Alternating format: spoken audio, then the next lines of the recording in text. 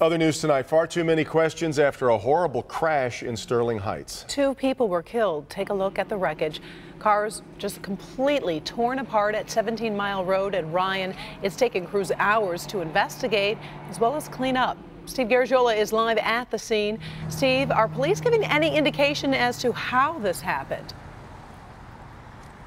No, there are really just so many questions at this point. The intersection here, as you said, 17 Mile east-west. This is Ryan, north and southbound. These 5 lanes were littered with debris over the stretch of a football field. Several of the officers out here this afternoon told me they have never seen an accident scene like this.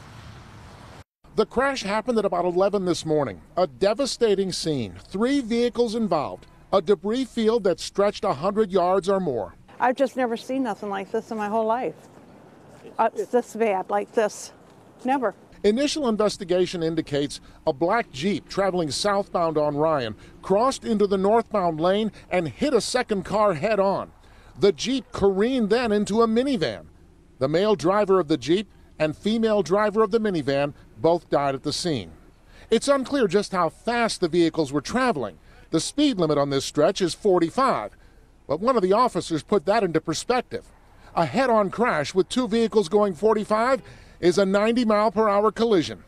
This one left 2 people dead. Whenever we see accidents, we like to stop and pray for the families because my mom died in a car accident, and when this looks really bad, I just think about the families. Yeah, all you can do is pray for the families. Police have not released identities of any of the victims here because they have not made contact yet with the families. And again, so many questions. All that really is clear now, that Jeep heading here southbound for some reason crossed over on the northbound side. What was involved as to why that happened, police will continue to investigate it. Karen, Devin, back to you. Steve, I imagine that police officers are trying to find out if there's any security cameras perhaps in the area that may have recorded the crash. Have you heard anything about that? Yeah, I mean, as far as witnesses, unclear who saw it, but there is a party store across the street that apparently they do have some surveillance cameras that may have caught the accident. I went over and talked with them.